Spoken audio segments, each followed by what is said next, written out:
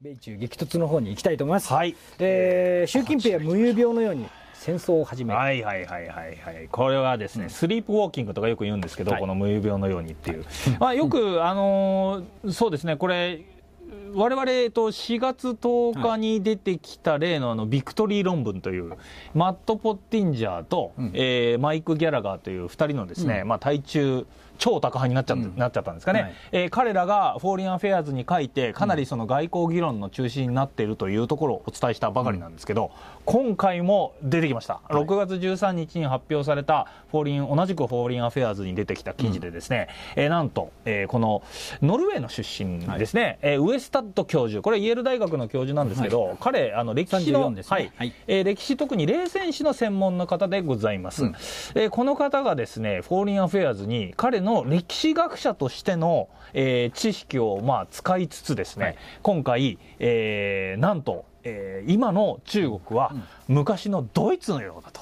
いう、昔のドイツといっても悪い時のドイツですよね。第一次世界大戦です。ドイツ帝国なんですけど、正確に言うと、オット・アルネ・ウエスタッドというこの教授がですね、歴史学で言いつつですね、帝政ドイツ、これは第一次大戦前ですねの、ドイツと今の中国を比べております。習近平がビルヘルム2世と、一緒なんだということをですね、あえてこれはフォーリンアフェアーズの編集部の方がこうまいことを作ってるんですけど、具体的な比較としては、項目いくつかあります。似たようなところと、違ってるところありますよねっていうのをちょっと僕なりに、比較してみたんですけど、まず海軍力、これに関してですね、帝政ドイツはランドパワーのくせにと言ったらこれ和田さん書いたでしょ、くせにってのはやめてくださいよ。ランドパワーなのに海に拡大して、隣国に余計な恐怖を与えた、同じく今の中国もランドパワーのくせにってなんで草についてるんですよ。ランドパワーのなのに、海に拡大して隣国に余計な恐怖を与える、ここ一緒ですよね。そうです。嫌がらせをしてるし、そうですね、やっぱ出たいと。そうですね、ドイツは1890年代後半99年とかのあたりにですね、ベルトポリティークですね、90年代ですね、ベルトポリティークというやっぱり海軍拡大政策を、どんどんやりまして、でイギリスに無駄な挑戦をシーパワーの側にしていったということです。じゃあその、リーダーであるところの君主はどうだったということをいくとですね、帝政ドイツの方は当然なんですけど、ビルヘルム2世という方がいたします。いわゆるカイゼルヒゲってこうね、ヒゲがこうちょびんと出てるのあるじゃないですか、あの人ですよ。ビルヘルム2世なんですけど、自意識過剰で英国王室に憧れ、実際自分も、血縁関係にあるのがイギリス王室なので、おばさんですね、いとことかなんかおばさんがビクトリア女王っていう感じなんですね。でそういうことなので、英国王室なおかつ海軍にも憧れた、なんかすごくこうなんていうんですかね、自分リーダーとしてはちょっと性格的に問題ある、自意識過剰になったんで、船俺も欲しいよと、十分なのに、脅威を与えちゃいけないのに、船を欲しがって海軍をどんどん増やしていきたいと言い出したんで、周りがふざけんなドイツとなったと。で習近平、同じく自意識過剰な部分があって、中国で大国復活みたいなところですよね。中華帝国の夢、復興、毛沢東、彼自身はやっぱり毛沢東のカリスマに憧れてるという部分がある、その辺やっぱり個人的なそのトップのリーダーは似てるよねと、イデオロギーに関してはもちろん、当然ね、共産主義の中国と、ドイツ違うんですけど、やっぱりその、既存の秩序とかその自由主義みたいな貿易主義みたいなところに対抗していくっていう点では同じく似てる部分があるのかなとイデオロギーも思います。テクノロジーですけど、同じくこれトップクラスですね。で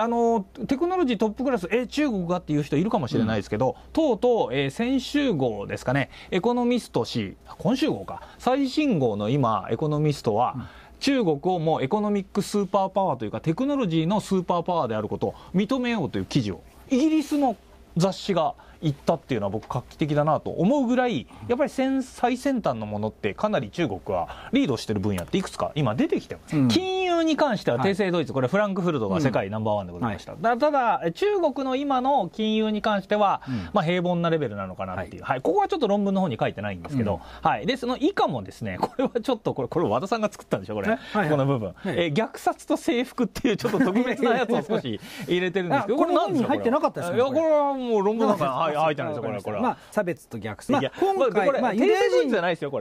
ダヤ人の時のナチスもあったんですけど、それまでもね、結構やっぱ植民地だし移民でね来たロマだとかいろいろやってたじゃないですか、ドイツというのは。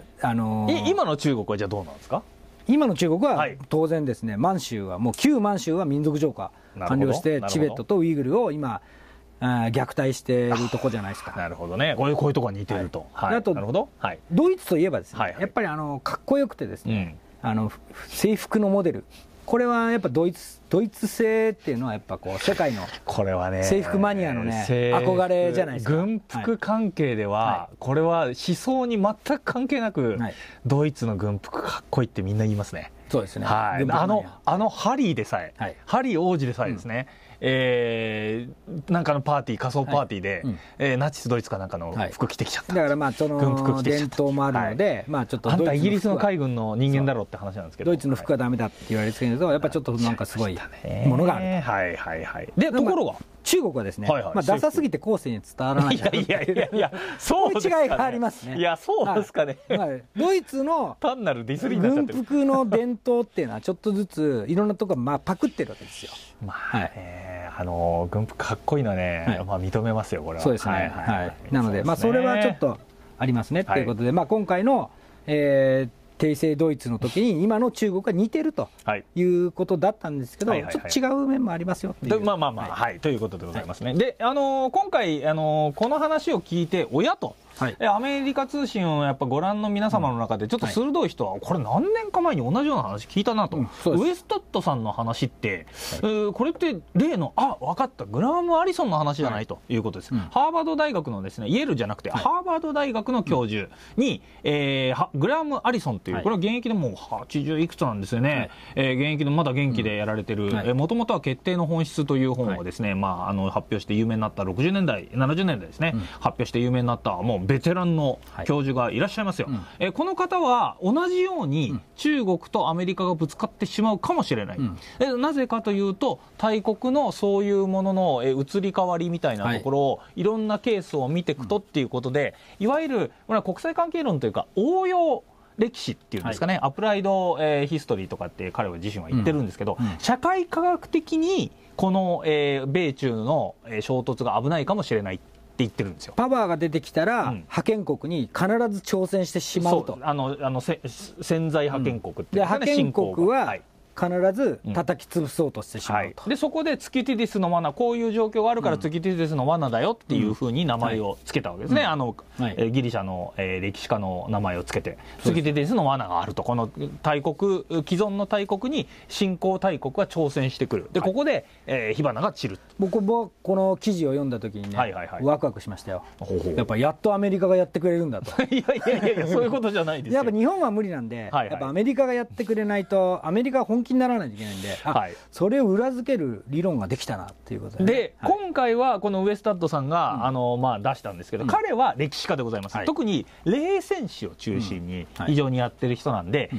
彼自身がつけた今回は戦争への無遊病というか、スリープウォークしながら、だからこうもう目つぶって夢心地の間でふーって言ってる間になぜか戦争になっちゃうみたいなそういう無遊病です。ちょっと怖いな。ちょっと怖いですね。この言い方をしてます。だからスキティディスの罠と戦争への無遊病という、ちょっと対比はあるんですけど、彼自身は歴史家の視点から法則かどうかは分かんないよと。法則かどうかは分かんないけど、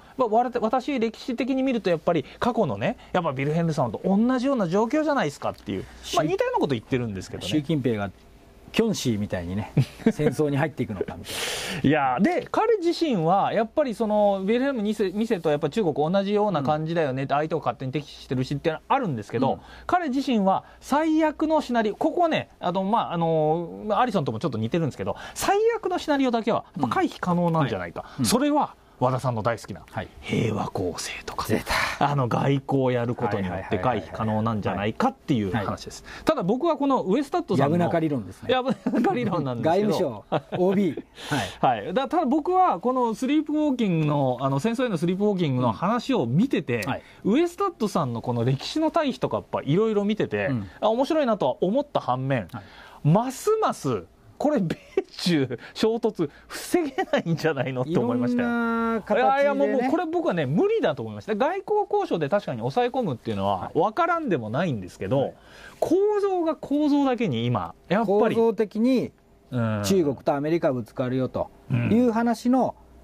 また続きもやりましょうってことで、これいきますか。